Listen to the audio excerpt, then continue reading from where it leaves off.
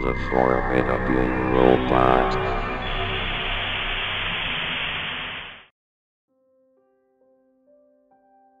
Garry's Mod. Who doesn't know this awesome sandbox? Well, I'm kind of addicted to it. With more than 2,200 hours of playtime, I can safely say I am kind of addicted to it. But not so long ago, something happened that kind of weirded me out. No, it just flat out scared me. I avoided Gmod for a while because of this event, but I am slowly edging back into it. This one day, I was browsing multiplayer servers, because after an eternity of playing alone, I thought it would be a nice idea to play online with some people. So I opened the server browser and waited for some servers to load. It took a long while. I was waiting for about 15 minutes until I finally saw a server pop into the browser. GM Construct Framework. I saw it had about 2 other players in it, so I waited for a little longer for a server that had more active people in it. But oddly enough, after waiting for another 15 minutes, no other servers but this one had popped up. So I shrugged and joined the server. My Gmod froze for a while before I connected. Now that is pretty normal for me. What did catch my attention was that the server was downloading something. Stuff with the name Framework A and Framework B. The download took a while. Must have been a pretty huge file, I thought. The download bar jumped back and forth a few times, and at last I spawned. The map was just GM Construct. Scattered on the grass area were several contraptions, probably made by the 2 players on the server. Talking about those 2 players, I didn't see them at all. So I hit the tab key, and there were indeed 2 players on the server. I'll call them Hodge and Podge. I hit Y, and typed in the chat. Yo dudes, Hodgepodge, where you at? And the instant after I hit enter, Hodge replied. Leave. I was kind of weirded out by this strange reaction, and probably the weirdest response I ever got. I responded. No dude, I just came here to do some multiplayer with you. And then, Podge responded. His grammar and English were a bit odd, so I thought there was just a slight language barrier. We can't play. We're stuck. Stuck? How? A glitch. I responded. A while of silence followed. I hadn't moved from the spawn point so far, until I got a message from the server. It only appeared on the middle of the screen for a short while, in what seemed like seconds. Podge has left the server via the framework. I was a bit weirded out. Via the framework. I asked Hodge. Dude, did you see that? What is the framework? To which he responded. Find the darkest room on the map. He's gone. I am still stuck. He doesn't let me go. I perked a brow. I shrugged it off, and decided to just leave this server. Just a bunch of trolls trying to be funny. So I hit escape. The menu didn't pop up. I hit escape again. No menu. Control-Alt-Delete then? Nope. I couldn't exit Gmod. I didn't want to turn off my PC either, because I still had some unsaved Word documents and Sony Vegas files on it. I sighed, and slumped my shoulders with a grump expression on my face. I just went ahead, and began making a contraption on the server. A bench with engines on it. I pressed V to noclip up to see the bench from a top-down view.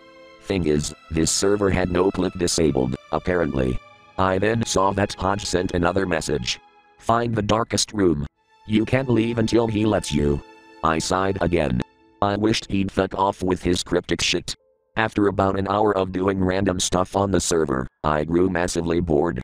I've been flying around, jumping off buildings, colored the white room brown, and shot myself in the mirror 100 times.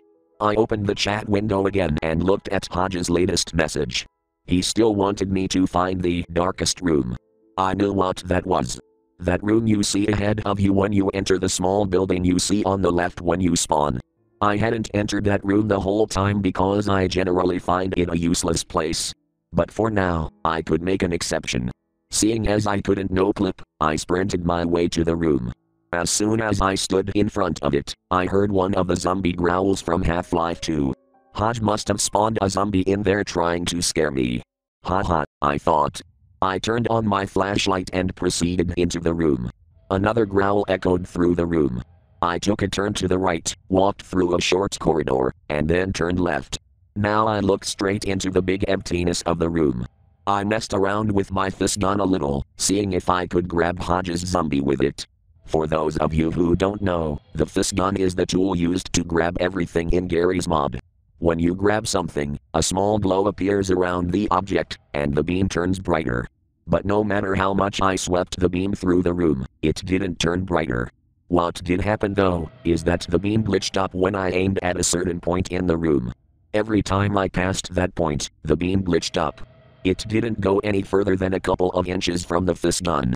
As if something invisible was blocking it. And while I was standing still aiming the glitched beam, I saw a message from the server popping up. Hodge has left the server via the framework. And thus, I was the only person left on the server. Perhaps this framework thing was just the admin, who just coded the kick message to display like that. Either way, I was a bit weirded out by the fist gun glitch. I've never experienced it before in any of those 2,200 hours I've played.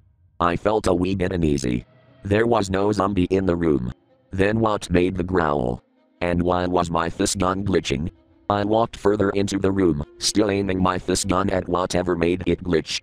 I was wearing headphones at the time and oddly enough, there was a sound coming through the left earpiece only. It sounded like heavy breathing. By someone who's got a lot of slime in his throat. It was a very weak sound though. Apparently it died off as quickly as it raised.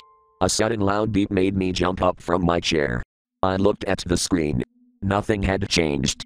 At least I thought so. When I touched the mouse to look to my right, the whole screen spazzed out. Same was for pressing the W key, or the S key. That's when I heard something coming up in my left earpiece again. It was the heavy breathing from before.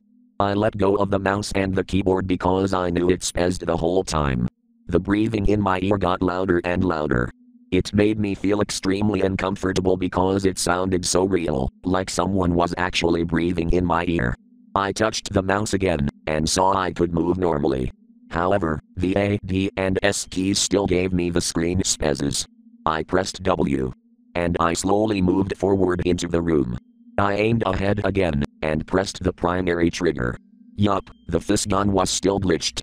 As I walked, I saw something emerge from the darkness, into the light of my flashlight. I can barely describe what it was. Floating in the air was what I can only describe as a bloodied human skeleton, with the legs, arms, head, and pelvis missing.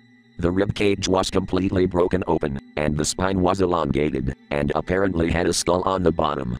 The arms and shoulder blades were in an odd position on the back of the skeleton. From the right shoulder blade protruded a third arm with a skull on top. From its spine, a secondary spinal column protruded, on which was another skull, and I can only assume that was this thing's main head. It was frightening as it slowly moved into the light of my flashlight. My heart raced and my eyes widened as I mumbled, "No," over and over. The breathing in my earpiece hadn't stopped, and the closer I moved to this skeleton, the stranger the screen started to behave. Screen tearing, colors which were way off, the screen began to shake, the fist gun was still glitching out. I didn't hesitate to take a screenshot of this thing, and the moment I did this, the screen froze, and the sound stopped. It remained like this for about 7 seconds.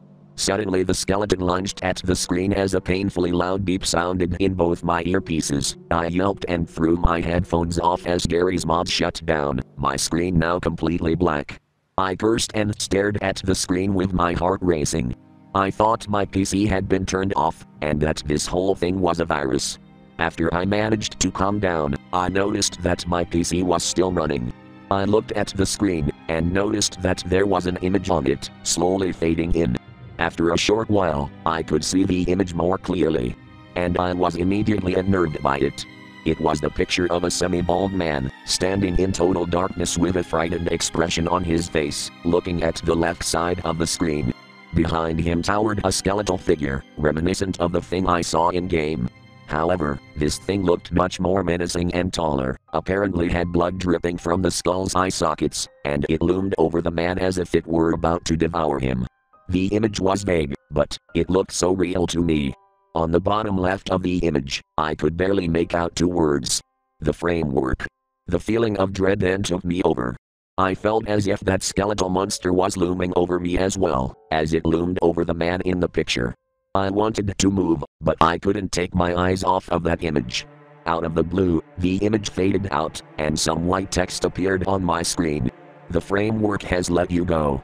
The screen then snapped back to my desktop. The background had changed to a black and white version of the image I had seen. Less horrifying but still made me uncomfortable. Luckily I could change it back just as easy. It took me a while to get everything straight. What the hell happened just then? I decided to just save everything I wanted to save, turn off my PC, and returned to watching TV. My mind was completely blank. Stay away from that server.